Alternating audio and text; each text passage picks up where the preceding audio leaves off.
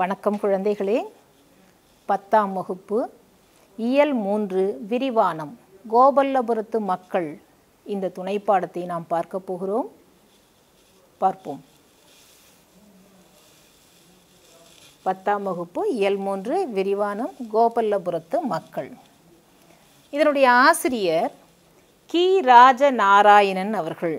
கோபல்லபுரத்து மக்கள் என்ற விரிவானம் பகுதியின் ஆசிரியர் கி. ராஜநாராயணன் அவர்கள். நூல்வழி பாருங்கள். கோபல்ல கிராமம் என்னும் புதினத்தை தொடர்ந்து எழுதப்பட்ட கதையே கோபல்லபுரத்து மக்கள். ஆசிரியர் தன் சொந்த ஊரான இடைசெவல் மக்களின் வாழ்வியல் காட்சிகளுடன் கற்பனையையும் புகுத்தி இந்நூலினை படைத்துள்ளார். இதன் ஒரு பகுதியே இங்கு பாடமாக உள்ளது. இந்திய விடுதலை போராட்டத்தினை பின்னணியாக கொண்டது இந்நூல். இது 1991ஆம் ஆண்டிற்கான சாகித்ய அகாதமி பரிசினை பெற்றது. சாகித்ய அகாதமி விருது என்பது இலக்கியங்களுக்காக கொடுக்கக்கூடிய விருது. அந்த விருதினை இந்த நூல் பெற்றிருக்கக்கூடியது.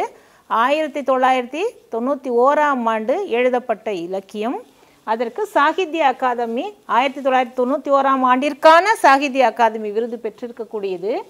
இங்கு இடைசெவல் மக்களுடைய அந்த வாழ்வியல் காட்சிகளோடு கற்பனையையும் புகுத்தி எழுதியிருக்கிறார் இந்த ஆசிரியர். அது மட்டுமல்ல, விடுதலை போராட்டத்தினை இங்கு பின்னணியாக கொண்டு எழுதியிருக்கிறார் இந்த நூலினை. அதன் காரணமாகத்தான் 1991ஆம் ஆண்டு இந்நூலுக்கு சாகித்ய அகாதமி விருது வழங்கப்பட்டுள்ளது. கோபல்லபுரத்து மக்கள் கதையின் ஆசிரியர் கரிசல் எழுத்தாளர் கி. ராஜநாராயணன். கரிசல் பகுதி இது இங்கே இருக்க கோவில்பட்டி என்று சொல்வார்களோ அந்த ஊர் பகுதி, அதை சுற்றி இருக்கக்கூடிய பகுதியை மையமாக வைத்து எழுதப்பட்டிருக்கக்கூடியது. அந்த பகுதி கரிசல் பகுதி. அதன் காரணமாக கரிசல் எழுத்தாளர் கி. ராஜநாராயணன் 20க்கும் மேற்பட்ட நூல்களை படைத்துள்ள இவரின் கதைகள் ஒரு கதை சொல்லியின் கதை போக்கில் அமைந்திருக்கும்.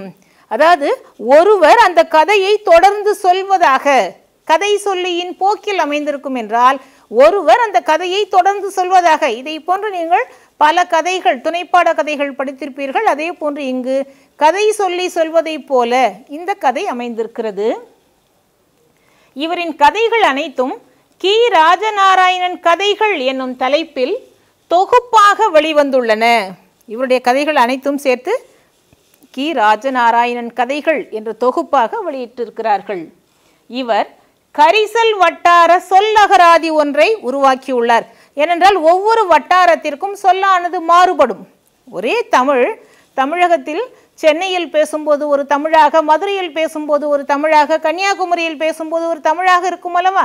அதே போன்று பல வட்டார வழக்கு சொற்களும் அந்த மொழியினுடைய பயன்பாடு அதிகரிக்கும் பொழுது அங்கு வட்டார வழக்கு சொற்களும் அதிகரிக்கும்.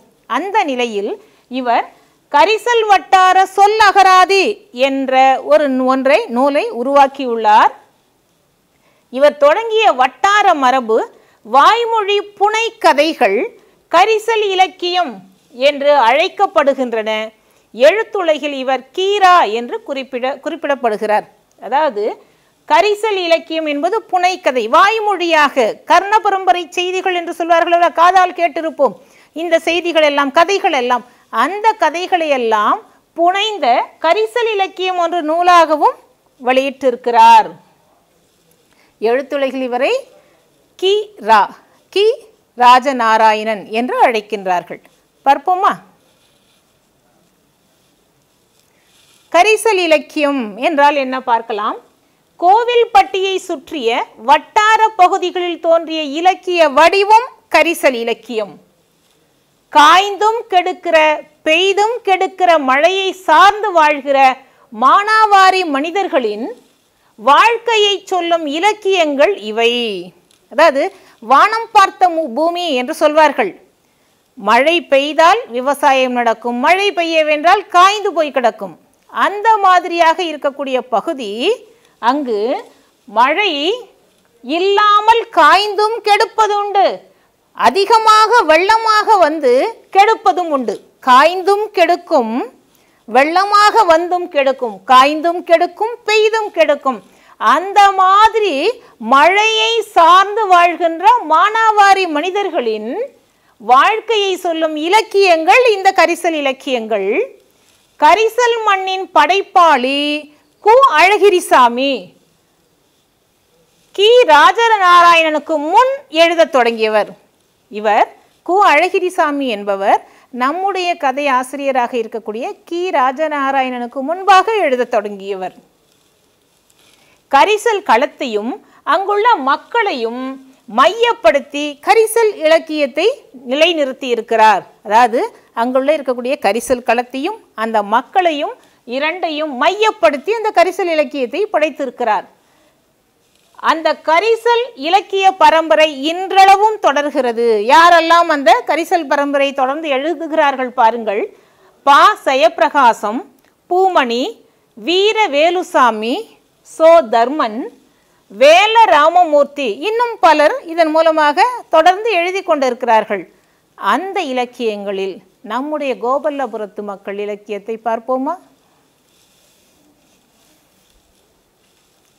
ஒரு கிராமம் என்றால் எப்படி இருக்கும்? குடிசை வீடுகள் அதிகமாக இருக்கும். கிராமிய சூழ்நிலை, மரங்கள் அடர்ந்ததாக, பசுமை எங்கும் தவழக்கூடியதாக, பசுமை கொஞ்சம் பூமியாக. அங்கு இருக்கக்கூடிய நிலப்பரப்பு மட்டும் பசுமையாக இருக்காது, அங்கே இருக்கக்கூடிய கிராம மக்களின் மனங்களும் பசுமையாக இருக்கக்கூடியது. பசுமை என்பது கிராமத்தின் சூழ்நிலையில் மட்டுமல்ல, அவருடைய மனங்களிலும் பசுமை இருக்கக்கூடியது. குழந்தைகளே, பசுமை இலக்கியம் பற்றி பார்த்து கொண்டிருக்கிறோம். கிராமத்தில் இருக்கக்கூடிய மக்களின் மனங்களும் பசுமை, அங்கே சுற்றி இருக்கக்கூடிய சூழலும் பசுமையாக இருக்கக்கூடியது. அதை பார்ப்போம். பச்சை பசேல் என்ற பகுதிகள், அதில் இருக்கக்கூடிய வீடு, இவையெல்லாம் அந்த கரிசல் பகுதியினுடைய சூழ்நிலை. நில அமைப்பு பாருங்கள். களை பறித்தல். களை பறித்தல் என்றால் என்ன? தேவையில்லாத செடிகளை, பயிர்களுக்கு இடையே தேவையில்லாது முளைத்திருக்கக்கூடிய செடிகளை எடுத்து விடுவது களை பறித்தல் என்பார்கள். கொலையிற் கொடியாரை வேந்தொருத்தல் பைங்கூழ் களை கட்டதனோடு நேர் என்று வள்ளுவர் கூறுகிறார். அதாவது செடிகளுக்கு இடையே இருக்கக்கூடிய களைகளை எடுத்தால்தான் செடி சிறப்பாக வளரும். அதுபோல தவறு செய்யக்கூடியவர்களுக்கு தண்டனை, கொலை தண்டனை கொடுக்கக்கூடியது அரசனுடைய கடமை என்று சொல்கிறார். களை போல தண்டனை. இப்பொழுது நாம் பார்க்கக்கூடியது கோபல்லபுரத்து மக்கள் துணைப்பாடம். நுழைவதற்கு முன்பாக இருக்கக்கூடிய செய்திகளை பார்க்கலாம். கிராமத்து வெள்ளந்து மனிதர்கள் காட்டும் விருந்தோம்பல் மனசுக்குள் எப்பவும் பசுமையாக இருக்கும். அவர்களது இயல்பான வரவேற்பும் எளிமையான உணவும் மதிய வேக்காட்டில் நடந்து வந்த களைப்பை மறக்கடிக்க செய்யும். பசித்த வேளையில் வந்தவர்களுக்கு தம்மிடம் இருப்பதையே பகிர்ந்து கொடுக்கிற நேயம் கிராமத்து விருந்தோம்பல். அப்படி நடக்கும் ஒரு நிகழ்வு நம் கண்முன் காட்சியாகிறது. அதாவது விருந்தோம்பல் என்ற அந்த தலைப்பின் கீழ் இருக்கக்கூடிய உரைநடை, செய்யுள், துணைப்பாடம் என்று பார்த்து கொண்டு வருகிறோம். விருந்தோம்பல் என்றால் என்ன? நாம் சாதாரணமாக சொல்வோம் விருந்தும் மருந்தும் 3 நாட்கள். இதே வள்ளுவர் செல்விருந்து ஓம்பி வருவிருந்து பார்த்திருப்பான் நல்விருந்து வானத்தவர்க்கு என்பார். விருந்தோம்பல் என்பது நம்முடைய பண்பாடு. நம்மிடம் இருக்கக்கூடியதை அனைவருக்கும் பகிர்ந்து கொடுக்க வேண்டும். காக்கையிடம் கற்றுக்கொள்ளலாம். பகுத்துண்டு பல்லுயிர் ஓம்புதல் நூலோர் தொகுத்தவற்றுள் எல்லாம் தலை என்பார்கள். இருப்பதை கொடுத்து அடுத்தவர்களுக்கு பகிர்ந்து கொடுத்து உண்ண வேண்டும். காக்கை தனக்கு கிடைத்த உணவு பண்டத்தை தான் மட்டும் உண்ணாது, தன்னுடைய இனத்தையும் சேர்த்து அழைத்து அதற்கும் கொடுத்து உண்ணும். அதே போன்று கிராமத்து விருந்தோம்பல் என்பது பெருமையாக சொல்லப்படக்கூடிய ஒன்று. இன்று சென்னை போன்ற நகரங்களில் அந்த விருந்தோம்பல் என்பது செம்மையாக செய்ய முடியவில்லை. அதற்கு காரணம் பல இருக்கலாம். அதாவது இருக்கக்கூடிய இட சூழ்நிலையாக இருக்கலாம், பொருளாதார சூழ்நிலையாக இருக்கலாம், அனைவரும் பணிக்கு செல்லக்கூடிய சூழ்நிலையாக இருக்கலாம். ஆனால் கிராமத்தில் இன்றும் நாம் போனால் அங்கே இருக்கக்கூடிய மக்களுடைய உறவு முறைகள், பக்கத்தில் இருக்கக்கூடியவர்கள் எதிரில் இருக்கக்கூடியவர்கள் அனைவரையுமே, என்ன அண்ணன் நல்லா இருக்கீங்களா, என்ன தங்கச்சி எப்படி இருக்கிறீங்க, பாட்டி நல்லா இருக்கீங்களா, தாத்தா நல்லா இருக்கீங்களா, என்னம்மா என்னையா என்று அந்த உறவோடு அழைப்பார்கள். இங்கு எல்லாமே என்ன ஆன்ட்டி என்ன அங்கிள் இதுதான் நமக்கு அழைக்கிறோமே தவிர, இல்லை என்றால் சார், அது சார் என்று சொல்லி அடிமை சொல், நம்முடைய ஆங்கிலேயர்கள் நம்மிடத்தில் வந்து சேர்த்து சொல். ஆனால் கிராமத்தில் இன்றும் சேர்ந்தால் அக்கா நல்லா இருக்கீங்களா, அண்ணன் நல்லா இருக்கீங்களா, அந்த அந்த உறவோடு பேசும் பொழுது நாமும் அவர்களோடு இரண்டரை கலந்து விடுவோம். அது மட்டுமல்ல, தான் உண்ணக்கூடியது கஞ்சியாக இருந்தால் கூட பக்கத்தில் ஒருவர் வந்தால் அவர்களுக்கு கொடுத்து விட்டு உண்பார்கள். ஆனால் நாம் மறைத்து வைத்து உண்போம். ஆனால் வள்ளுவர் சொல்லியிருக்கக்கூடியது அமிர்தமே ஆனாலும் கூட விருந்து புறத்திருக்க தான் உண்டல் சாவா மருந்தனினும் வேண்டற்பாற்றென்று. விருந்தினர்கள் வெளியே இருக்கும்போது அமிர்தம் கிடைத்தால் கூட, அமிர்தம் கிடைக்காதது புனிதமானது, அது கிடைத்தால் கூட நீ தனியாக அமர்ந்து உண்ணக்கூடாது, அருகில் இருக்கக்கூடியவர்களுக்கும் கொடுத்து உண்ண வேண்டும் என்றார். ஆனால் கிராமத்தில் இருக்கக்கூடியவர்களுக்கு அந்த கஞ்சியாகிய அமிர்தத்தையும் அடுத்தவர்களுக்கு கொடுத்து உண்பார்கள். தன்னிடம் எது இருக்கிறதோ, நாமெல்லாம் சமைக்கும் பொழுது ஒருவருக்கு அரை ஆழாக்கு, 2 பேர் இருக்கிறாங்களா 1 ஆழாக்கு என்று எண்ணிக்கையோடு சமைப்போம், அளவோடு சமைப்போம். ஆனால் அந்த காலத்து மக்கள், அதாவது கிராமத்து மக்கள் அவ்வாறு செய்ய மாட்டார்கள். ஏனென்றால் அவர்களுக்கு விலை கொடுத்து வாங்க வேண்டிய அவசியம் இல்லை. ஏன்னா எல்லாமே அவருடைய விளைநிலங்களிலிருந்து கிடைக்கக்கூடியது, பண்டமாற்று முறை, இதையே செய்து கொள்வார்கள். அதன் காரணமாக நிறைய இருக்கும். எந்த நேரத்திலும் யார் வந்தாலும் விருந்து படைக்க தயாராக இருப்பார்கள். விருந்து என்பது அவர்களிடத்தில் இருக்கக்கூடிய எதை வேண்டுமானாலும் தருவார்கள். அந்த மாதிரி ஒரு விருந்தோம்பல். இங்கு ஒரு வயல்வெளியில் களை பறித்து கொண்டு இருக்கிறார்கள். அந்த நேரத்தில் பசியின் கொடுமையின் தாக்கத்தில் அனுபவித்து கொண்டு இருக்கக்கூடிய ஒருவர் அவ்வழியாக வருகிறார். அப்படி நடந்த நிகழ்வு, அந்த வந்தவருக்கு இவர் கஞ்சி கலையத்தில் இருக்கக்கூடிய அந்த கஞ்சியை எடுத்து கொடுக்கிறார், நீராகாரத்தை எடுத்து கொடுக்கிறார். அந்த பகுதியை நமக்கு பாடமாக கொடுத்திருக்கிறார்கள். இதுதான் அங்கு கொடுத்திருக்கக்கூடிய அந்த வந்திருக்கக்கூடிய பசியின் கொடுமையில் தாக்கத்தில் கட்டுண்டு கிடக்கக்கூடிய மனிதர் வந்திருக்கிறார். இங்கு தான் வைத்திருக்கக்கூடிய கஞ்சியையும் அடுத்தவருக்கு கொடுத்து உண்ணக்கூடிய ஒரு நிலை.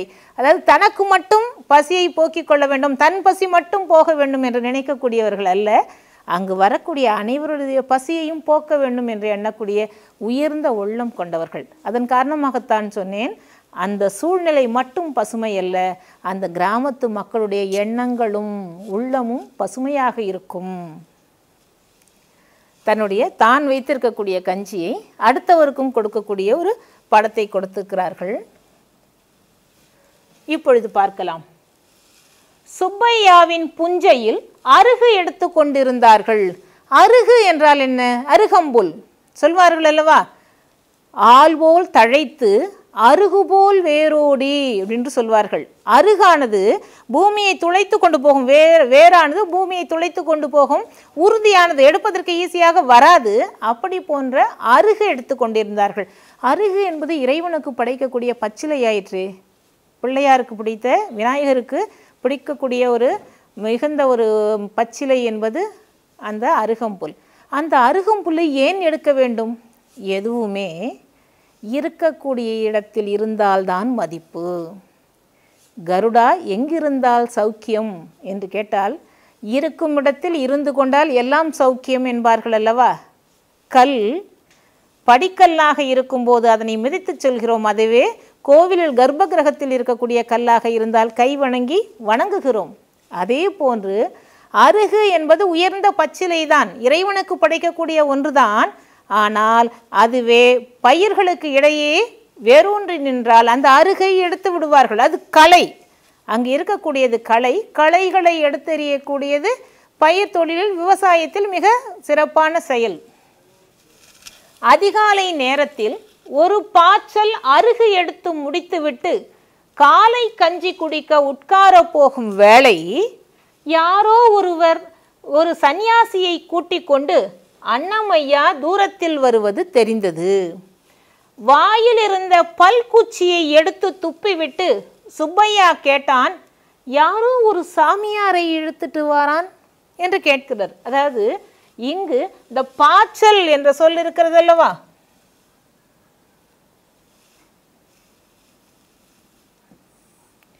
பாய்ச்சல் என்றால் பாத்தி. அதாவது நீர்ப்பாசனத்திற்காக வயல்வெளியில் பாத்தி பாத்தியாக அமைத்திருப்பார்கள், பகுதி பகுதியாக. அந்த மாதிரி ஒரு பாத்தியில் ஒரு பகுதியில் இருக்கக்கூடிய அந்த அருகுகளை எல்லாம் எடுத்துவிட்டு வருகிறார். அதிகாலை நேரத்தில் ஒரு பாய்ச்சல் அருகு எடுத்து முடித்துவிட்டு காலை கஞ்சி குடிக்க, விடியற் காலையில் எழுந்து வைகரை, அதாவது மருதநிலத்திற்குரிய நேரம் விடியற் காலை என்பார்கள். விடியற் காலையில் விவசாயம் செய்வதற்காக போயிருக்கிறார்கள், அங்கு களை பறித்திருக்கிறார்கள். களை பறித்து விட்டு அந்த அயர்வு போவதற்காக, சோர்வு போவதற்காக அவர்கள் என்ன செய்கிறார்கள்? காலை கஞ்சி குடிக்க உட்கார போகும் வேளை, பசி வருகிறது, சாப்பிடுவதற்காக உட்காருகிறார்கள். அந்த நேரத்தில் யாரோ ஒரு சந்நியாசியை கூட்டிக் கொண்டு அன்னமையா தூரத்தில் வருவது தெரிந்தது. வாயில் இருந்த பல்குச்சியை எடுத்து துப்பிவிட்டு சுப்பையா கேட்டான், யாரோ ஒரு சாமியாரை இழுத்துட்டு வாரான். அதாவது பல்குச்சியை, நம்முடைய இங்கு நாகரீகம் என்பது பிரஷ். அந்த காலத்திலெல்லாம் ஆலும் வேலும் பல்லுக்குருதி என்று சொல்வார்கள். ஆலங்குச்சி வேலங்குச்சி வைத்து பல் தேய்ப்பார்கள். அந்த குச்சியை வைத்து கொண்டே பேசிக்கொண்டிருக்கிறான். உடனே பக்கத்தில் இருக்கக்கூடியவர், வரட்டம் வரட்டம், ஒரு வயிற்றுக்கு கஞ்சி ஊற்றி நாமும் குடிப்போம் என்றார் கொத்தாளி. அங்கே இருக்கக்கூடியவர், வரட்டும், யாரை வேண்டுமானாலும் அழைத்து கொண்டு வரட்டும், நாம் இருக்கக்கூடிய உணவை அவர்களுக்கும் கொடுத்து உண்போம். ஒரு வயிற்றுக்கு கொடுத்தால் நல்லது தானே, அந்த அவருடைய வயிற்றினுடைய பசி போகும் அல்லவா. அந்த புஞ்சை ரோட்டோரத்தில் இருந்ததால் இப்படி தேசாந்திரிகள் வந்து இவர்களிடம் தண்ணீரோ கஞ்சியோ சாப்பிட்டு விட்டு போவது வழக்கம். இவர்கள் இருக்கக்கூடிய பகுதி அந்த புஞ்சை பகுதி ரோட்டோரத்தில், சாலை ஓரத்தில் இருப்பதன் காரணமாக அந்த சாலையில் வழிப்போக்கர்கள் போய்கொண்டிருப்பார்கள். அவர்களில் சிலர் இந்த மாதிரி வருவார்கள், அவர்களுக்கும் கொடுத்து விட்டு உண்பார்கள் இந்த மக்கள். தண்ணீரோ கஞ்சியோ எதுவோ, வழிப்போக்கர்களுக்கு தாகத்திற்கு தீர்ப்பதற்காக தண்ணீரும் குடித்து விட்டு போகலாம், கஞ்சியும் குடித்து விட்டு போகலாம், எது வேண்டுமானாலும் தருவார்கள். அன்னமையாவின் கூட வந்தது சந்நியாசியோ பரதேசியோ இல்லை. இதற்கு முன்பாக யாரோ சந்நியாசி வருவது போல இருந்தது என்று சொன்னார்கள் அல்லவா. அங்கு வந்தது சந்நியாசியோ அல்லது பரதேசி. பரதேசி என்றால் பரதேசம் செல்லக்கூடியவர்கள், ஒரு பகுதியிலிருந்து அடுத்த பகுதிக்கு செல்லக்கூடியவர்கள். அந்த ஆள் நடக்க முடியாமல் உட்கார்ந்திருக்கிறான்.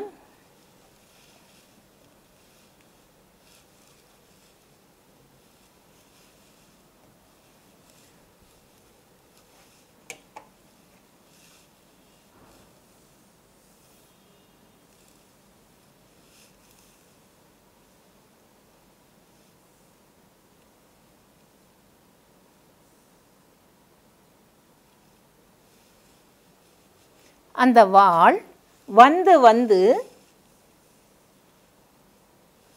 உட்கார்ந்து எழுந்திருக்க முடியவில்லை. எழ முடியாமல் ஆயாசமாக இருக்கிறான். மெதுவாக நடந்து வந்து கொண்டிருந்தான். தாடியும் அழுக்கு ஆடையும் அந்த தள்ளாட்டமும் ஒரு பார்வைக்கு வயோதிகனாகவும் சாமியாரை போலவும் தோண வைத்தது.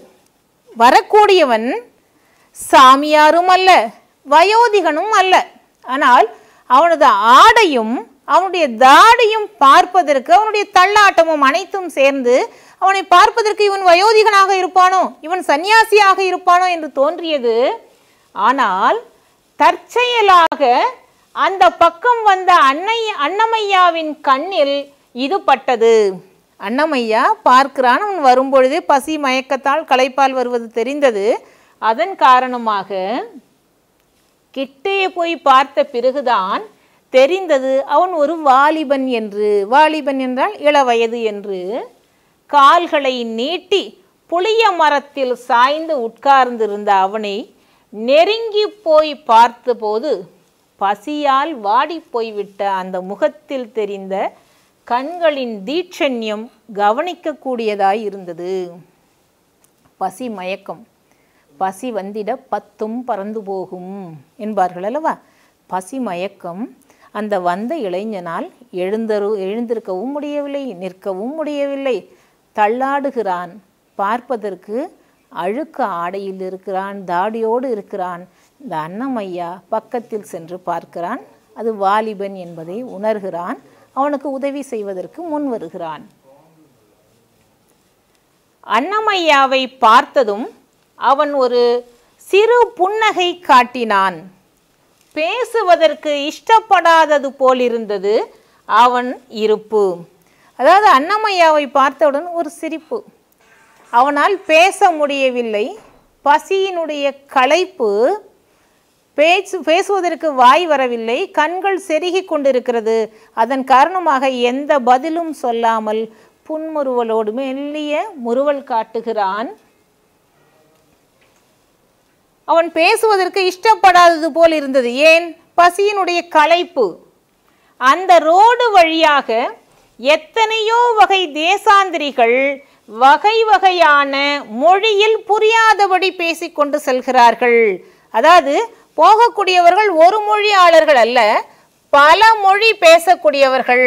அவர்கள் அவ்வாறு செல்லும் பொழுது பல்வேறு விதமான மொழிகளின் ஒலிகள் நம் காதில் கேட்கிறது.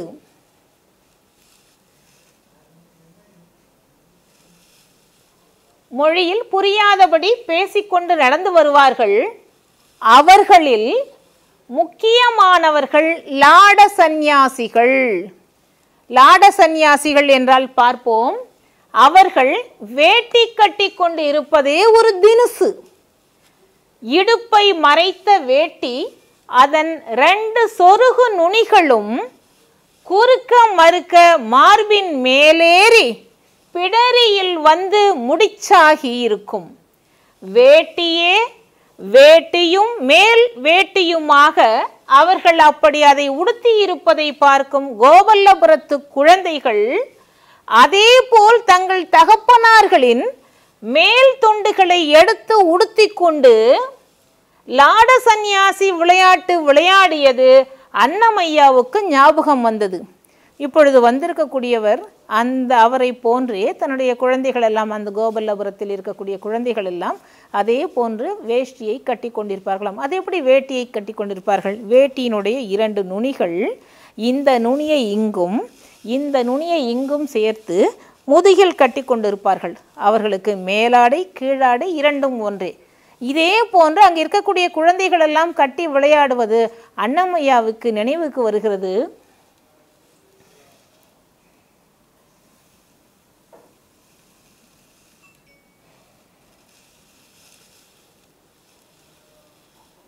அதேபோல் தங்கள் தகப்பனார்களின் மேல் துண்டுகளை எடுத்து உடுத்தி கொண்டு லாட சந்நியாசி விளையாட்டு விளையாடியது அன்னமையாவுக்கு நினைவுக்கு வந்தது. தன்னை பார்த்து ஒரு நேச புன்னகை காட்டிய அந்த வாலிப மனிதனிடம் போய் கிட்டே நின்று பார்த்து கொண்டே இருந்தான் அன்னமையா, வாய் திறக்காமல். அந்த லாட சந்நியாசி போன்றும் அங்கு வந்திருக்கக்கூடிய வாலிபன் இருக்கிறான் அல்லவா, அவனிடத்தில் போய் எதுவுமே பேசாமல் ஒரு ஸ்நேக புன்னகையோடு, ஒரு சகோதர புன்னகையோடு பக்கத்தில் நின்று அவனை பார்த்து கொண்டிருக்கிறான். கொஞ்சம் அலுப்பு தீர்ந்தவுடன், தம்பி கொஞ்சம் குடிக்க தண்ணி கிடைக்குமா?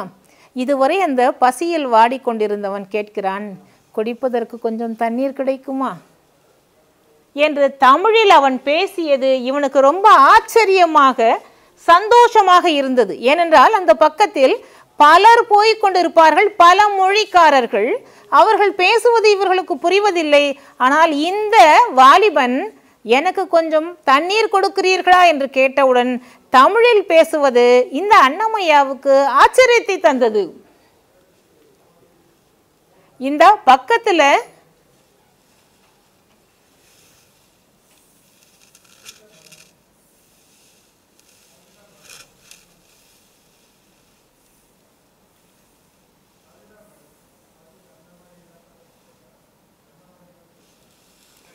தண்ணீர் கேட்ட உடனேயே அன்னமையா சொல்கிறான், இங்கு அருகே அருகெடுத்து கொண்டிருக்கிறார்கள் அல்லவா, அருகே பக்கத்தில் அருகு, அருகு என்றால் அந்த அருகம்புல், அவை அந்த களையாக இருக்கிறது என்று எடுத்துக்கொண்டிருக்கிறார்கள் அல்லவா, நீங்கள் தண்ணீர் தானே கேட்கிறீர்கள், நாங்கள் உங்களுக்கு நீச்சு தண்ணி வாங்கி கொண்டு வருகிறோம் என்று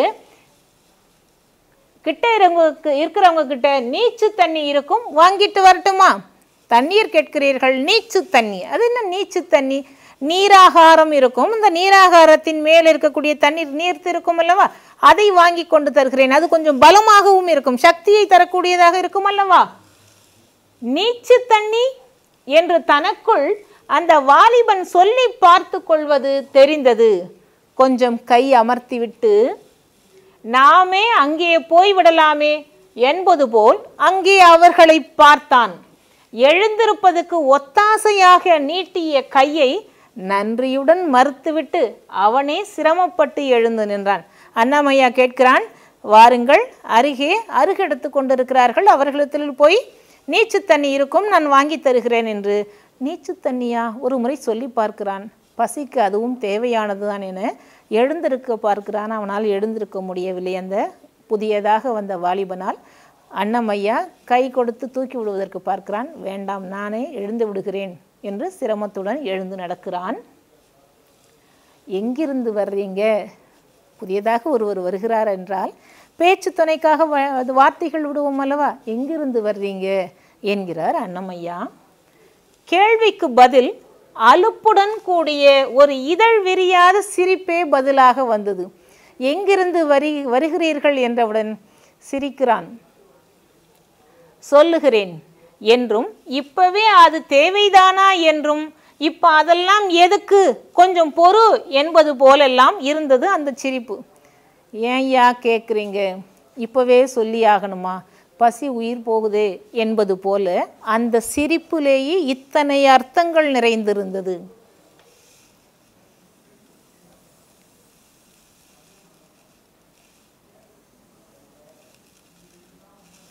அண்ணமையா தனது தோளை பிடித்து கொண்டு நடந்து வரும்படியாக கேட்டபோதும் அந்த ஆள் அதே சிரிப்போடு மறுத்துவிட்டு அவனோடு மெதுவாக நடந்து வந்தான். எதுவுமே வாய் திறந்து பேசவில்லை. வாருங்கள் போவோம் என்பது போல அமைதியாக நடந்து வருகிறான். ஒரு வேப்ப மரத்தின் அடியில் ஏகப்பட்ட மண் கலயங்கள் இருந்தன. மண் கலயங்கள் என்றால் மண்பானைகள். மண்பானைகள் ஒரு வேப்ப மரத்தினுடைய அடியில் வைத்திருக்கிறார்கள். அந்த கருப்பு கலயங்கள் அந்த கரிசல் மண் தரையில் பாதி புதைக்கப்பட்டிருந்தன. அந்த மண்பானைகள் எடுத்து வந்தார்கள் அல்லவா, அவை பாதி தோண்டிய குழியில் பாதி அளவு மூடப்பட்டிருந்தது. தேங்காய் பருமனுள்ள கற்களால் அந்த கலயங்களின் வாய் மூடப்பட்டிருந்தது. அதாவது தேங்காய் அளவுக்கு கற்கள் எடுத்து அந்த பானையினுடைய கஞ்சி கலயங்களினுடைய வாயை மூடியிருந்தார்கள். ஏனென்றால் காக்கைகள் எல்லாம் வந்தால் தட்டி விட்டு விடும் அல்லவா. தரையில் வைத்து விட்டு இருந்தால் அந்த பானை கலையும் உருண்டு விடும். அதன் காரணமாக பள்ளம் தோண்டி அந்த கலையத்தை வைத்துவிட்டு அதன் மீது தேங்காய் அளவுள்ள கல்லை வைத்து மூடியிருந்தார்கள். காகங்கள் வந்து கஞ்சி கலையங்களை உருட்டி விடாமலும் அலகை நுழைத்து அசிங்கப்படுத்தி விடாமலும் இருக்க இந்த ஏற்பாடு என்று அந்த மனிதன் பிறகு கேட்டு தெரிந்து கொண்டான். காக்கையினுடைய அலகு என்றால் மூக்கு. என்ன செய்யும்? காக்கை ஒன்று அதனை உருட்டிவிடும் தன்னுடைய உணவு உண்பதற்காக, அல்லது தன்னுடைய அலகுகளால் அதனை நோண்டி எடுத்து விடும் என்பதற்காக அவ்வாறு செய்து விட்டார்கள். அதாவது காக்கைகள் உண்ணக்கூடாது என்பதற்காக அல்ல, வீணாக போய் தரையில் போய்விடக்கூடாது என்பதற்காக. அடுத்தது அண்ணமையா ஒரு கலயத்தின்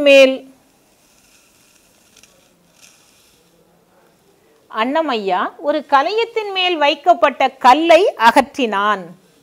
ஒரு சிரட்டையில் காணத்துவையலும் ஊறுகாயும் இருந்தது. சிரட்டையே அந்த கலயத்தின் வாய்மூடியாகவும் அமைந்திருந்தது. இன்னொரு கலயத்தின் மேலிருந்த கல்லை எடுத்து பார்த்தபோது அதே போல் இருந்த சிரட்டையில் மோர் மிளகாய் மட்டுமே இருந்தது. அதை இந்த சிரட்டையில் தட்டினான். சிரட்டையை துடைத்து சுத்தப்படுத்தினான். அந்த கலயத்தை பதனமாக தனது பகுதியில் எடுத்து வைக்கிறான். இதில் பாருங்கள், சிரட்டை என்றால்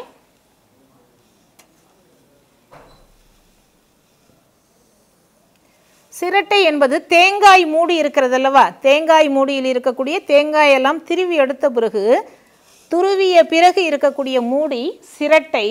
அந்த சிரட்டையை அந்த கஞ்சி கலையும் இருக்கிறது அல்லவா, அதன் மீது சிரட்டையை வைத்து ஒரு சிரட்டையில் காண துவையல், காணம் என்பது ஒரு தானிய வகை, அதில் செய்திருக்கக்கூடிய துவையல், இன்னொன்றில் மோர் மிளகாய் வைத்திருக்கிறார்கள். இவையெல்லாம் அதற்கு தொட்டுக்கொள்வதற்காக.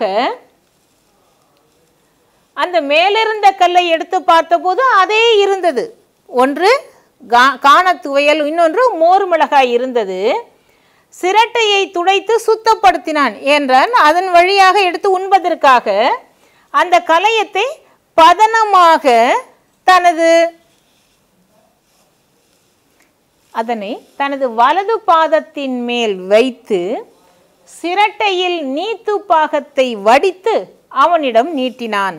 சிரட்டையில் அந்த சிரட்டை இருக்கிறதல்லவா, தேங்காய் மூடி இருக்கிறதல்லவா, காய்ந்த தேங்காய் மூடி, அதில் அந்த நீர், தெளிந்த நீர், அவர்கள் நீராகாரம் உண்கிறார்கள். அந்த நீராகாரத்தில் தெளிந்த பகுதியை எடுத்து அந்த சிரட்டையில் ஊற்றி அவன் குடிப்பதற்கு வசதியாக தருகிறார்கள். கையில் வாங்கியதும் அந்த வாலிபன் சப்பி குடிப்பதா அண்ணாந்து குடிப்பதா என்கிற தயக்கம் வந்தபோது சும்மா கடிச்சு குடிங்க என்றான். உறிஞ்சும் போது கண்கள் சொருகின, மிடறு தொண்டை வழியாக இறங்குவதன் சொகத்தை முகம் சொல்லியது. உட்காருங்க, உட்கார்ந்து குடிங்க என்று உபசரித்தான். அந்த கஞ்சியை கொடுத்தவுடனேயே நாகரீகமாக தூக்கி கொடுப்பதா அல்லது உறிஞ்சி குடிப்பதா என்பது தெரியவில்லை. ஏனென்றால் அவனுடைய பசியினுடைய கொடுமை அப்படியே குடித்து விட வேண்டும் என்று உறிஞ்சி குடிக்க வேண்டும் என நினைக்கிறான்.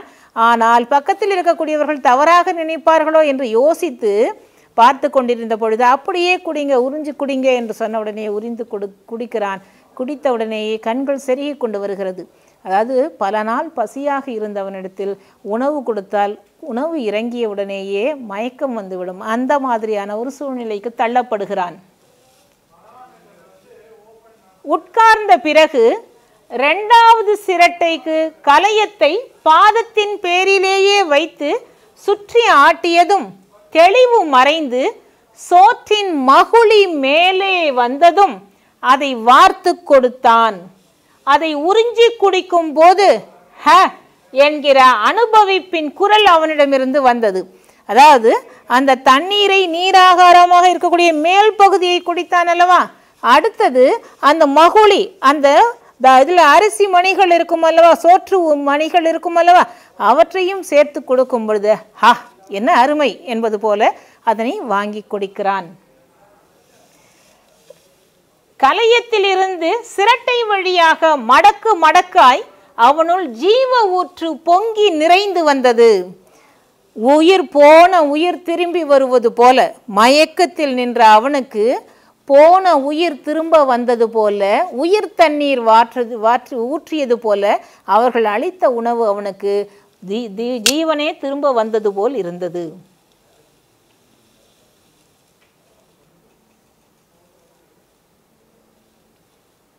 சிரட்டையிலிருந்து கலயத்திலிருந்து சிரட்டை வழியாக மடக்கு மடக்காய் அவனுள் ஜீவ ஊற்று பொங்கி நிறைந்து வந்தது. சிரட்டையை கையளித்து விட்டு அப்படியே அந்த வேப்ப மரத்து நிழலே சொர்க்கமாய் படுத்ததும் அவனை தென்றல் காற்றே தூக்கமாக வந்து அயரச் செய்தது. அதாவது அந்த தண்ணீரை குடித்தவுடன் சோற்று பருக்கையோடு அந்த மகுளியையும் சேர்த்து குடித்தவுடன் அவனுக்கு பசி ஆறியது, கண்கள் சொருகியது, பக்கத்தில் நல்ல இனிய காற்றல் தென்றல் காற்று வீசும் அல்லவா, அவனுக்கு அது சொர்க்கலோகம் போன்று இருந்தது. அப்படியே குடித்து விட்டு தூங்க ஆரம்பித்தான். என்ன குழந்தைகளே, இந்த பகுதி அடுத்த வகுப்பில் தொடர்ந்து பார்ப்போமா? நன்றி குழந்தைகளே.